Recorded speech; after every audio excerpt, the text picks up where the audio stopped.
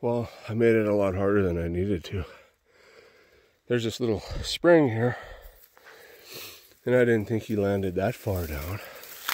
But lo and behold, after crawling through the briar patch, yeah, look at this, man.